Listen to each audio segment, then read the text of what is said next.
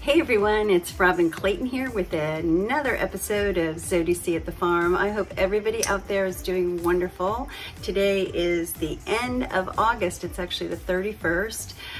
Tomorrow is September 1st, 2020. So moving right along here in 2020. All right, I'm gonna do something different today. I actually bought this beautiful glass pumpkin from Goodwill. I think it was like $5 in the Halloween section, if you will. And I went ahead and put a hole through this with my drill press. Hey folks, okay, here I am with my beautiful little glass pumpkin that I got from the Goodwill.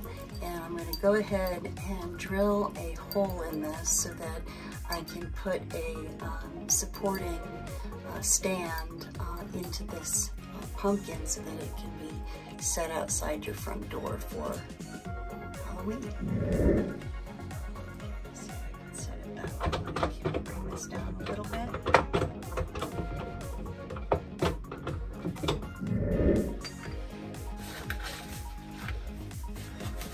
Okay, so I'm getting set up to cut this glass pumpkin.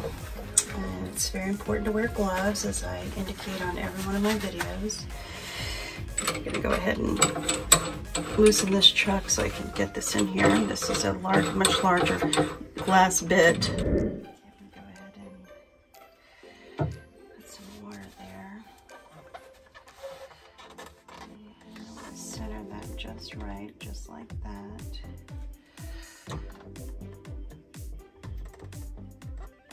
Make sure that's flush.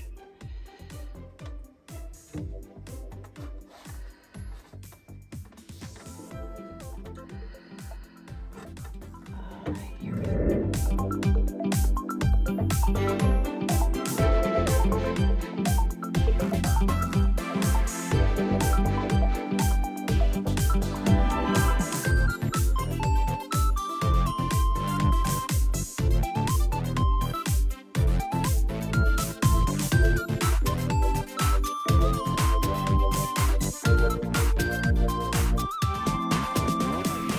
Have this mounting stick. It's a solar stick.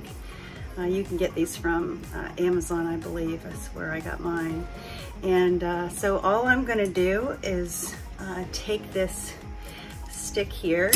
I've cut the hole appropriately with my drill press, and I'm just going to take these 3 pieces, push them in. Let me start with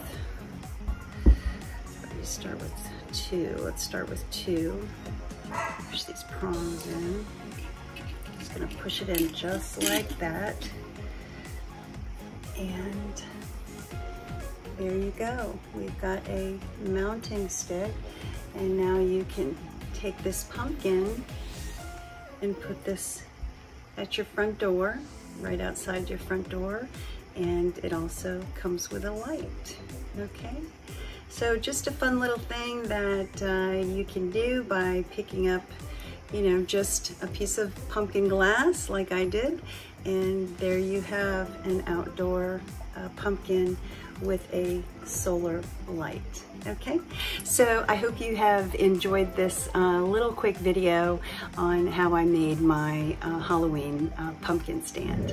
If you have any questions with regards to this, you can email me at hurricane4cr@gmail.com.